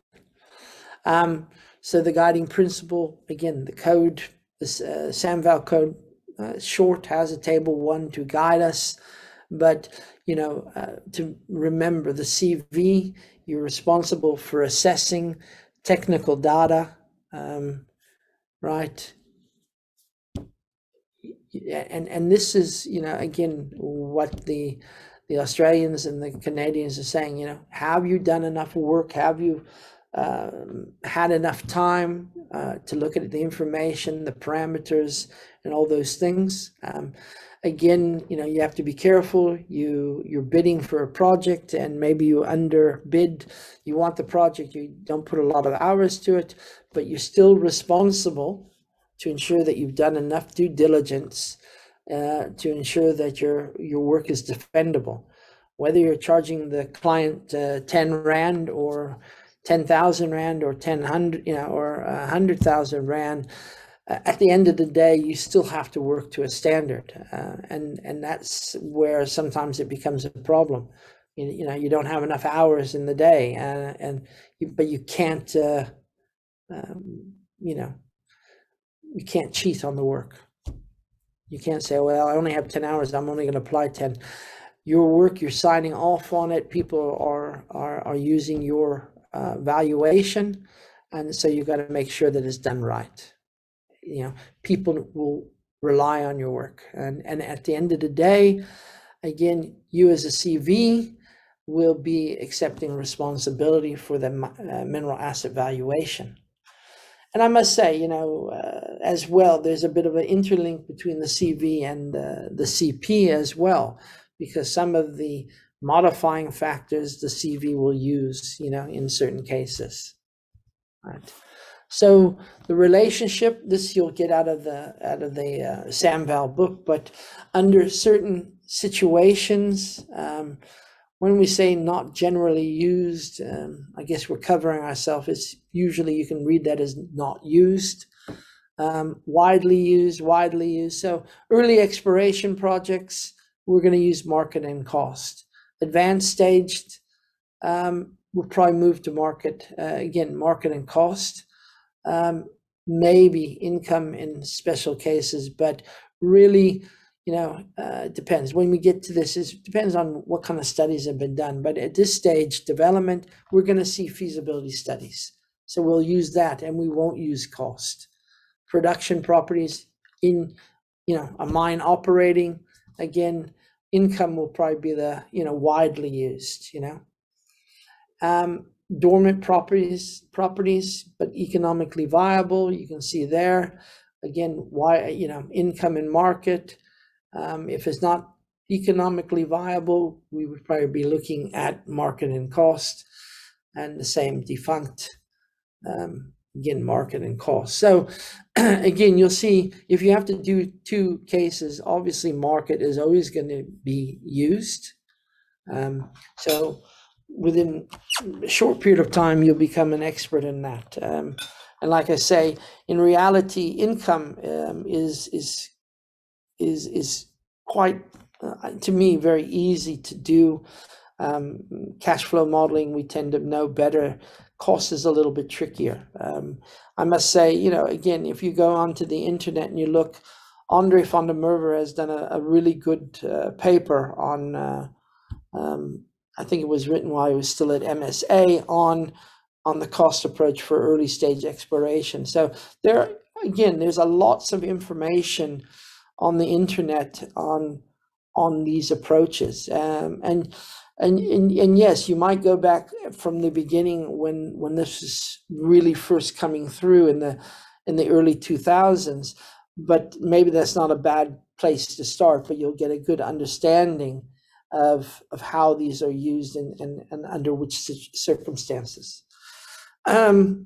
This is a valuation methodology curve. In my mind, maybe not 100% perfect. There's some interpretations to it, but you can see as soon as I'm in the point where I've proved improbable, I'm going to be using the income approach, and you can see the income approach and market approach, from this level here. But really, your income approach, once you have a pre-feasibility study, you have a life of mine plan, your methodology is definitely going to be using the income, but remembering we're always using market as well. But one has to be very careful, when you start using a desktop study for applying your income approach. So, really, we want reserves declared. Cost approach is, again, as we mentioned on the early, could be reconnaissance, inferred. It's not to say that you can have, you wouldn't take it even further, indicated, or even measured if that's all the information you have and no one has done any technical studies. So again, you use this as a bit of a guideline. Okay. There's, like I say, a number of interpretations. We can use mineral resources in an income approach if mineral reserves are also present. But to use mineral resources without mineral reserves, because with mineral reserves, it means, we have technical information that we can use. Where it becomes dangerous is you're now trying to apply modifying factors as evaluator when you don't know the details of the project. So that's why it's so important to have a mineral reserve. I've got to have work done to a pre-feasibility level as a minimum. That information I can use. I have dilution, I have my ore losses, I can use it, I can put it into a cash flow or an income approach. Okay. So if we only use measured and indicated, obviously using measured and indicated, the risk becomes quite high. And, I've seen it done. I don't like it. And I wasn't taught that way, but there are people that I've seen it used. And so one must just be careful, right? If you're going to use it, you might say, well, there's a higher risk to it and you should be applying a higher discount rate or something like that to reduce the quantum of the mineral resource. Remembering, when I've measured and indicated, that doesn't mean that all of that will be transferred to a reserve or something like that. So again, just be careful. My opinion is, don't do it at all. Okay. I have quite a few slides on inferred, because this is where, in my mind, inferred can be abused at times.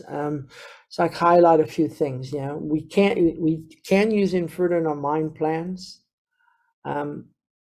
but one must be very careful how one uses it, and make sure that you've clearly stated that you're using inferred.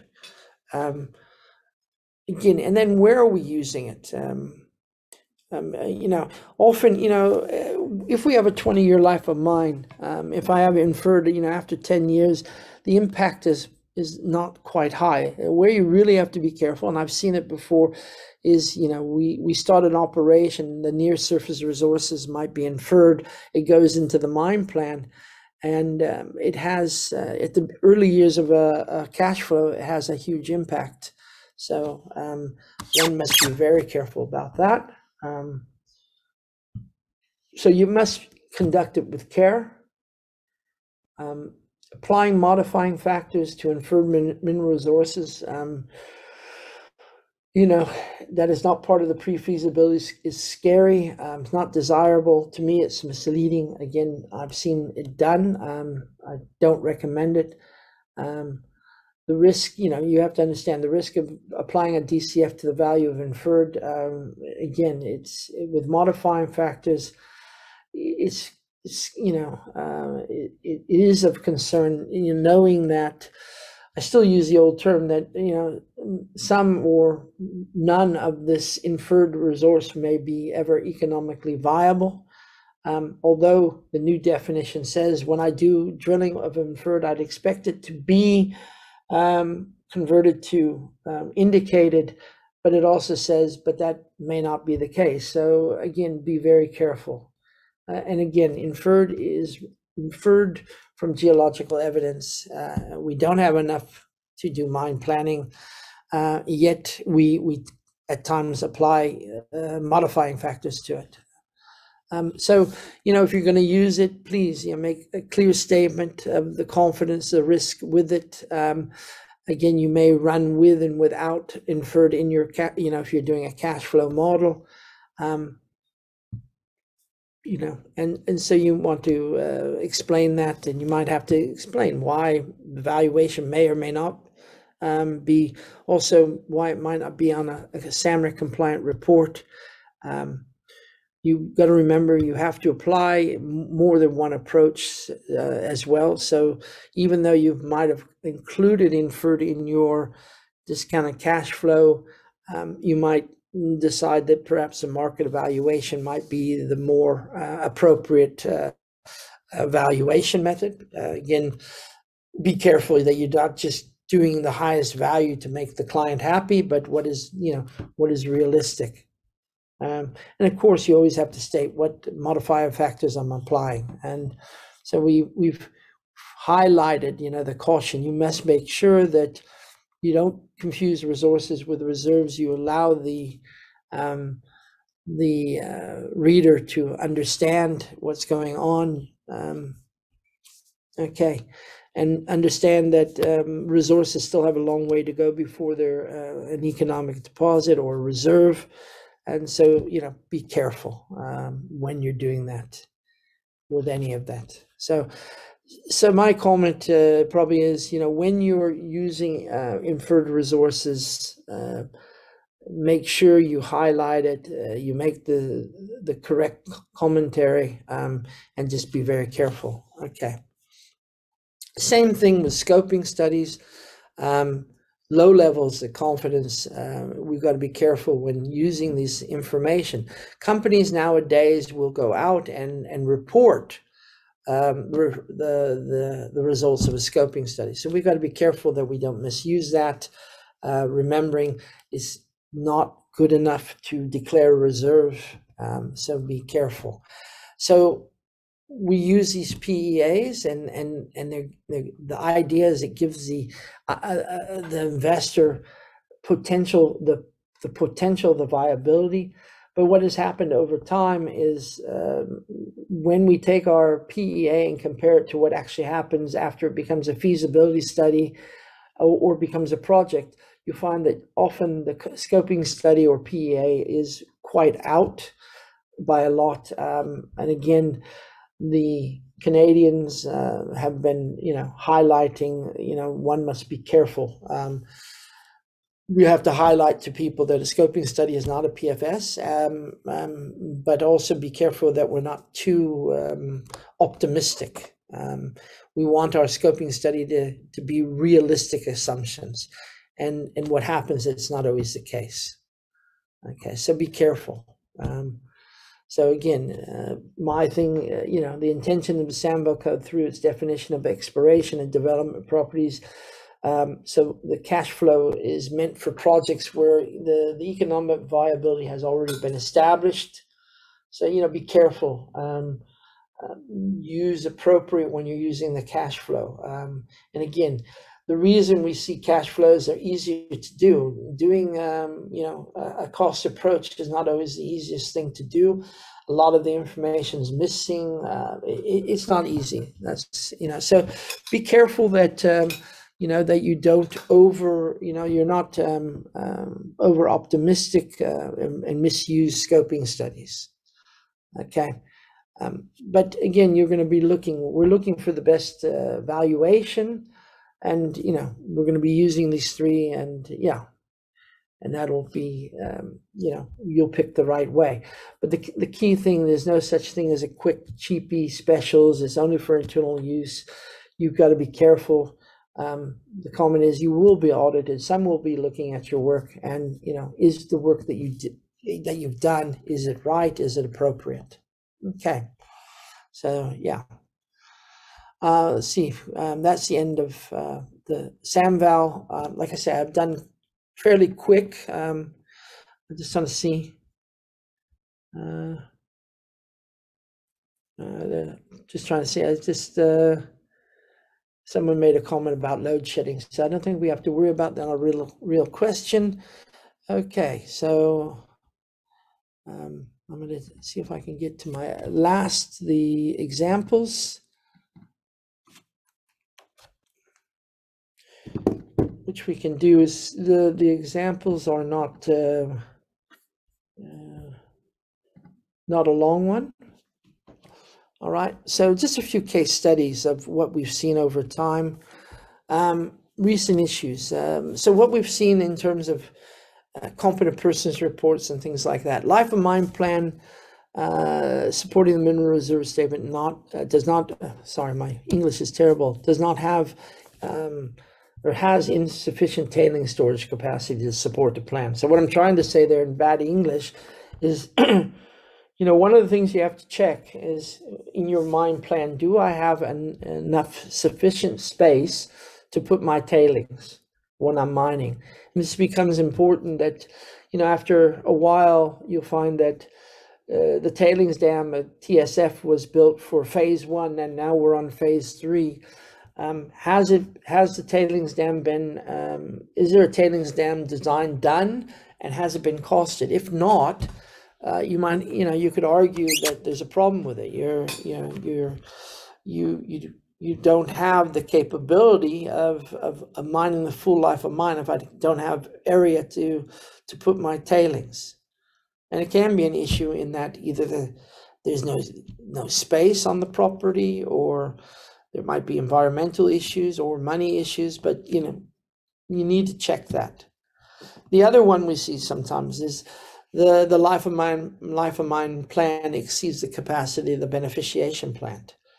So the plant can do, you know, 250,000 tons a month, but meanwhile, our life of mine plan is running at 280, 300. You know, oh no, but the plant has a bit of excess. You know, be careful how much excess.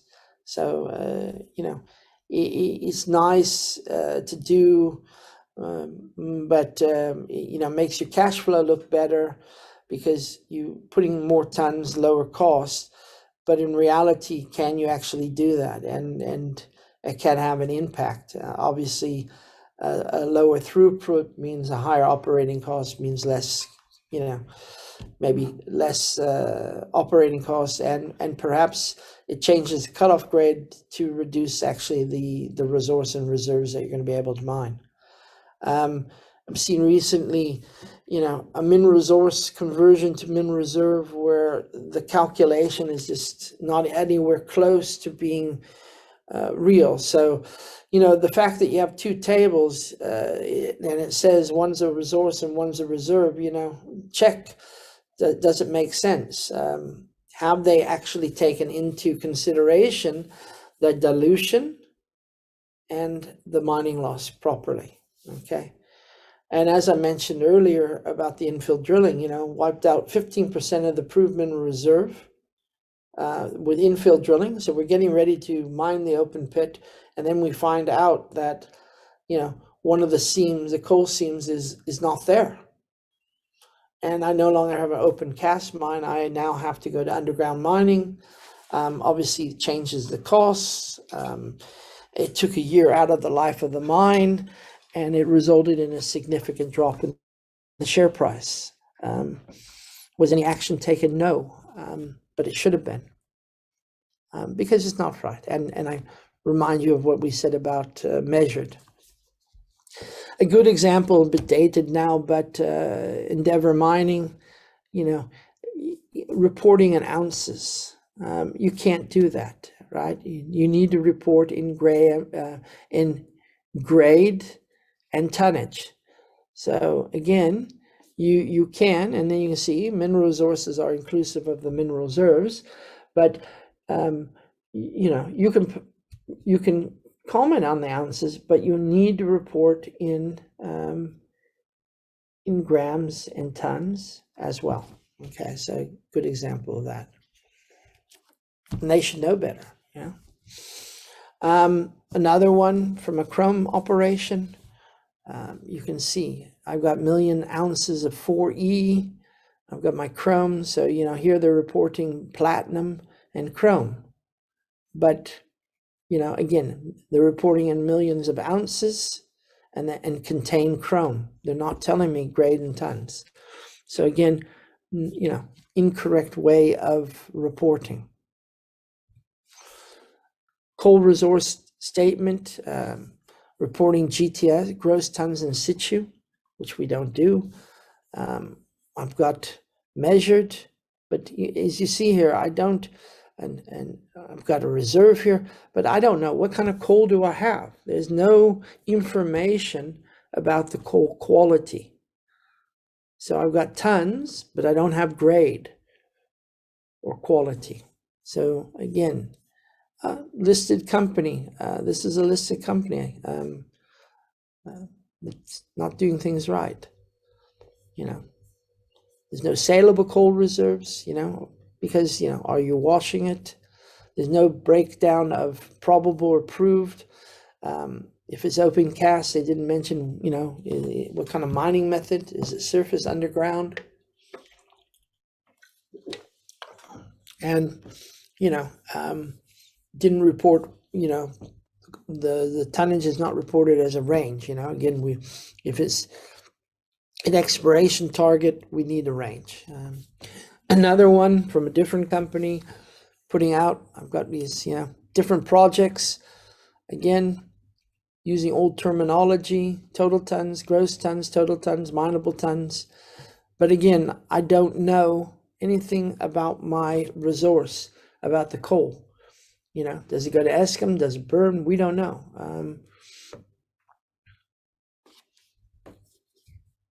And then you have another one, mine A. At least it's giving, you know, us information. But again, no information. So what you find is the coal guys are great at giving you tons, and you know, over time it's getting better. You know, see most of, you know, 2016, most of them were 2013. But not good at giving us information on the coal qualities. Example of a good one from SRK back in the day, where you get your area, seam thickness, and then underneath they're giving you the information that you need. Okay, early days, but they're giving you the information you need. You need to know your volatilities. You need to know your CV. You need to know sulfur. So there's a lot of information you want to know on coal. And this volatiles is very important, because sometimes the guys ignore it, and you might have coal that actually isn't acceptable for ESCOM, for instance.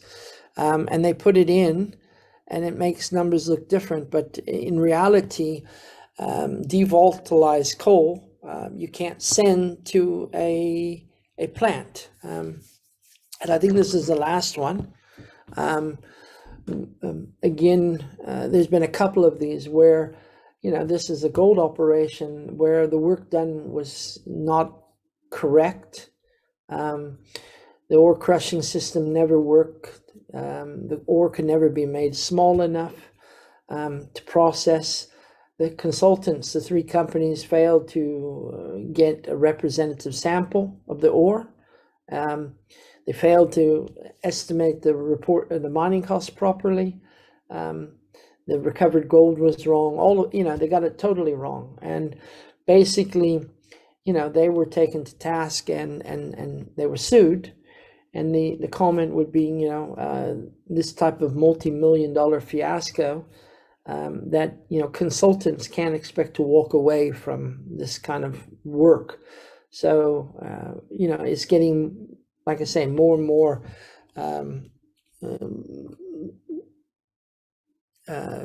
with legal action taken of poor things. So, you know, from the examples, you know, I would say, or from this course or talk, you know, the SAMREC code, you know, it won't solve all our problems. It has room for improvement, but overall, it's not a bad document. And again, when in doubt, one can communicate, ask friends, and check about reasonableness. But what we find is, you know, when I do reviews of companies and things like that, there's a long way. There's a poor understanding of the SAMREC code. One must make sure that one understands as best as one can. There are courses people should be attending, and the course isn't just for the perhaps the presentations, but also talking to people, and, you know, meeting people that you in future might be using as colleagues to phone on. Is this reasonable? So the key thing, you know, knowing what's right doesn't mean much, you know, unless you actually do it, you know, you do what's right.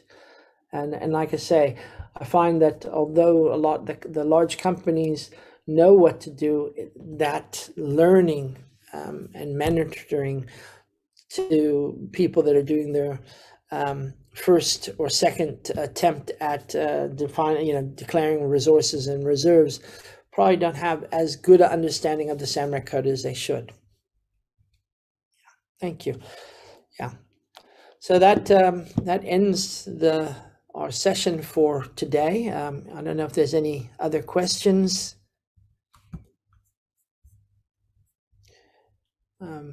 I'll close that.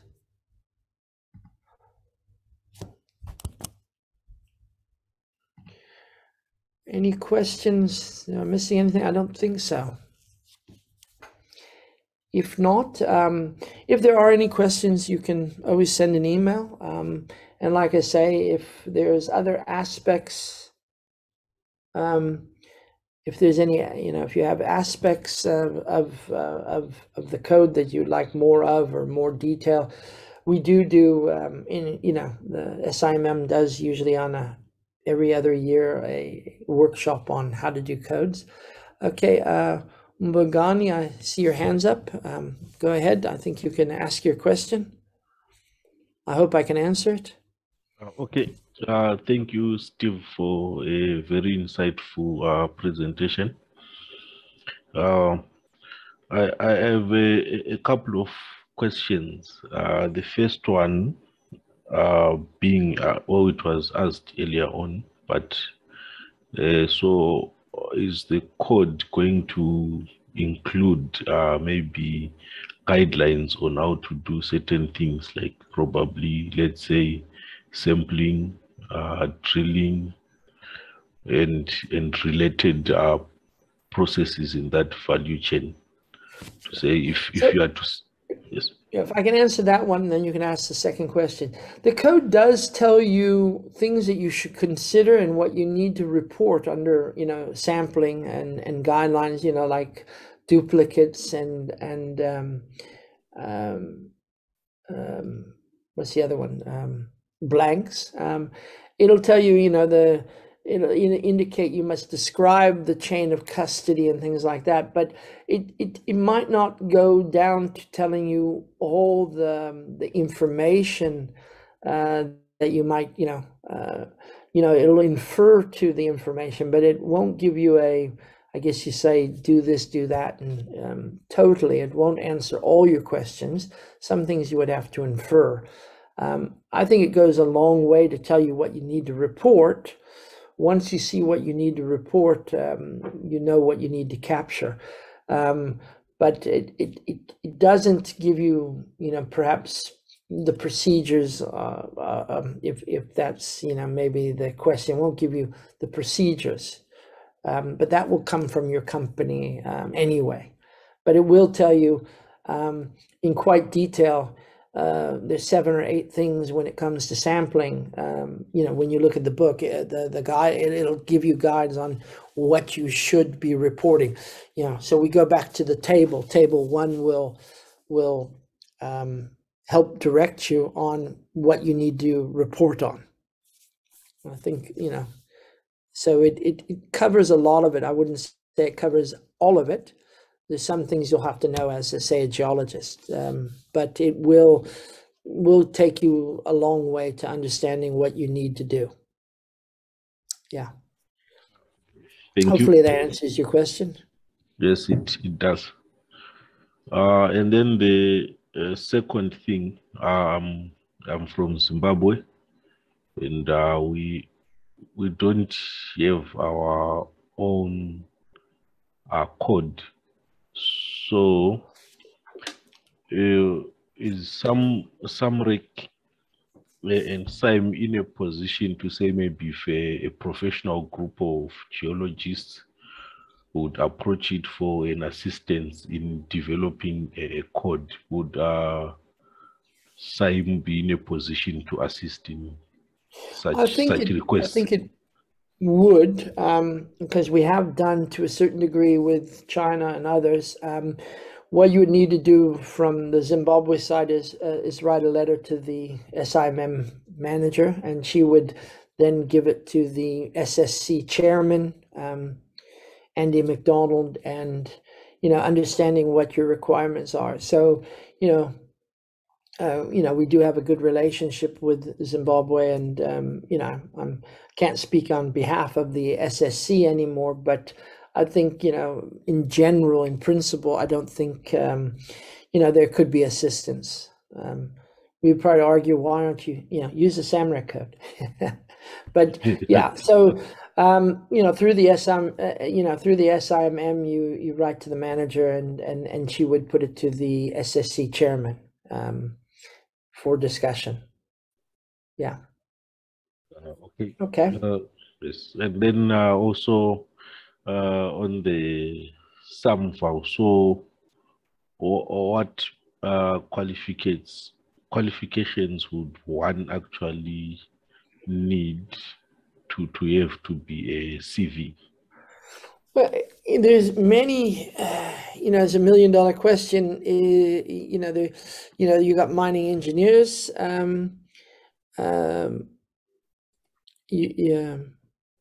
mining engineers, you've got geologists, you've got financial people. So there's a wide range of qualifications that can do the work. It's really whether you're trained in doing the evaluations. First, can you do financial modeling? But it's one of those things. It's not the easiest thing to learn on your own. It's you need to start off with as being mentored by somebody in a sense. So I wouldn't worry so much about my qualifications, but my ability, and can I do the work? Do I have 5? You need to get 5 years of experience in doing valuations. If you're with a mining company, being involved in that work. A lot of times, a lot of mining companies don't do valuations. So it's I guess say getting that mentoring and guidance and learning how to do it on the job training. But in terms of if you're a geologist, a mining engineer, other professionals have done it, chemical engineers, so there's no per se you have to have a degree in like geology. If you're doing resources, you don't see too many metallurgists trying to be a geologist. You tend to be a geologist. Valuation, you have a bit more room to play with.